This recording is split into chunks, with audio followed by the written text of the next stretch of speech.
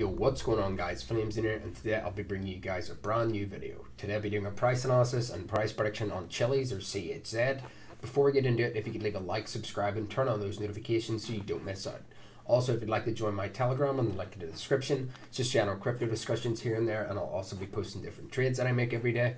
And lastly, if you would like to make up to $100 for free in Bitcoin, just join the BlockFi link in the description as well. Now just sit back and enjoy.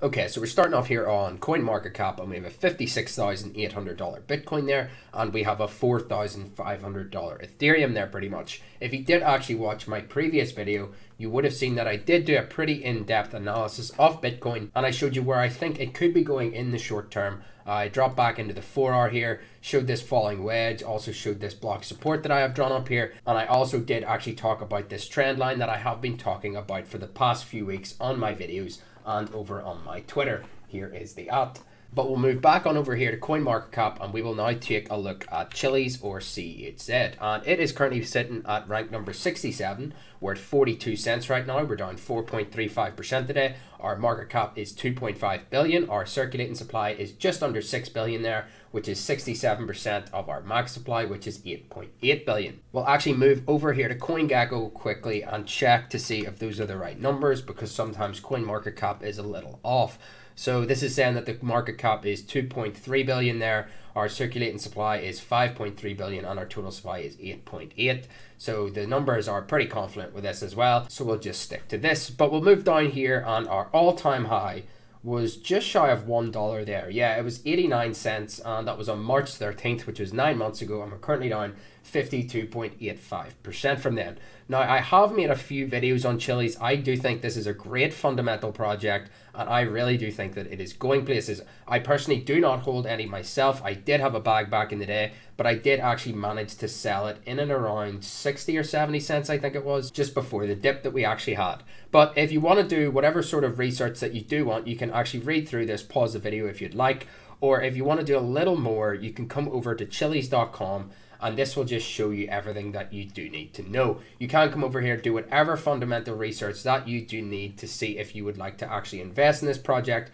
And if you do come over here and figure that you want to buy yourself some, you can come back on over to CoinMarketCap and click on markets, and this will show you where you can actually pick yourself some up. So Binance is the #1 volume holder there with 19.53%. Then you have Huobi, Coinbase, KuCoin, FTX, Gate.io, BitThumb. There's loads of different ones there. Just stick to the high confidence ones and you'll be chilling. Now move on over here to TradingView now, and we will do some price analysis on this, and then I will also give you a price prediction as well towards the end. So looking at this on more of a macro sort of scale here, we are actually fighting with that 50-day moving average right now. Hopefully we do manage to get the close above that. It's also fairly confident with this support that I have drawn up there at around 41.7 cents, but you would like to see us closing above the 50 moving average there, holding that as support, and then maybe we can tackle the 8 EMA tomorrow, hopefully flipping that as well as the 20 moving average, and then we can continue on up. But if you're actually looking at this on more of a bearish scenario, and you want to actually place yourself some buy orders if you don't actually have any yourself, you could run a fib there from that bottom all the way up to the top, and as you can see, this 618 is sitting in and around this 40 cents mark.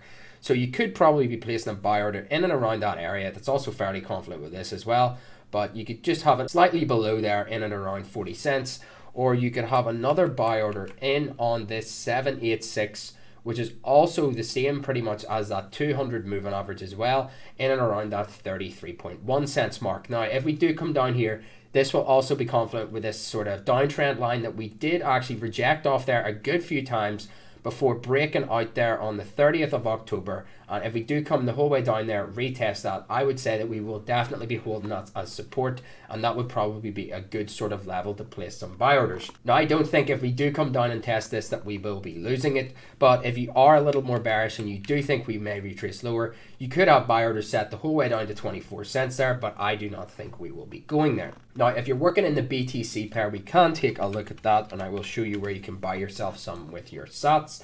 So let me actually click that again, and we'll take a look at this. And if you're currently looking at that, you could definitely be running a fib here from even this bottom here all the way up to our top there again and taking a look at some of these levels. So we're actually closer to the 0.5 there compared to the 618. So we definitely could be picking up some buy orders in and around that 618 level, which is also confluent with pretty much all of the moving averages there. You've got the 200 day, you've got the 100 day and the 50 day as well. We're actually just below the 20 day moving average and the 8 EMA there. We have rejected off this 0.5 after rejecting off them previously. So if we do actually come down here, I would say that this will probably be a level that would hold. But if you do think we could break that, make a few more lower highs and lower lows, we could come here, hit our heads on this, and then come down to around this 786 at around 602 sats. That is also confluent with some support there that you do have throughout the past there. You've tested it back here, actually here as well. A couple of wicks down below it there, but we never got any closes. We got closes right on it there, and then another one back in March. So this is solid support. If we do come down here, I don't think we actually will lose this 618 because of all these moving averages as well. But if we do, I would say we won't be coming any lower than that 786. So you get a lot of your buy orders from around that 700 sats mark all the way down to around 600 sats. But we'll move back on up here now to the USDT pair, and I will now do a price prediction for you. So we'll remove all this and we will drop back here.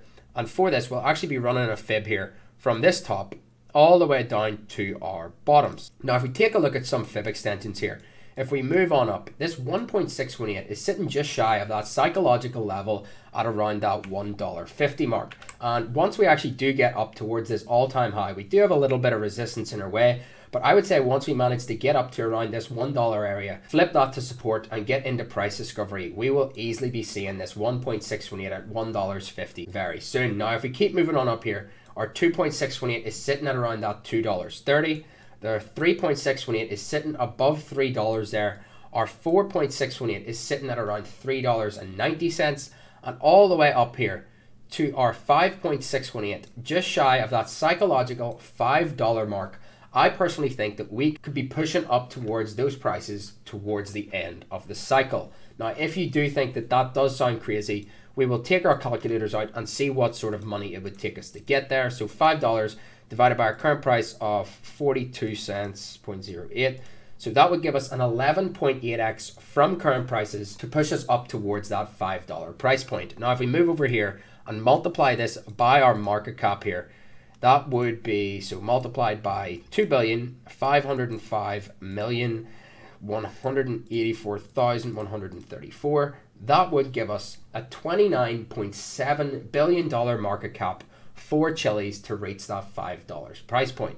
Now, if we move over here and see where that would put us on the rankings, it would put us just below Polkadot here, moving Doge out of top 10. Now, as I say in every video, there's going to be so much more money flowing into this total market. And honestly, a $30-odd billion market cap could easily be pushed out towards this top 15, even this top 20. And if you do understand the fundamentals of Chili and what it is actually trying to achieve, you will know why this thing deserves to be a top 20 coin, moving it on up towards that $5 price point, valued at around a $30 billion market cap towards the end of the cycle. I hope that's what you wanted to hear. If you did enjoy, please leave a like, comment, subscribe, and turn on those notifications so you don't miss out. I love you all.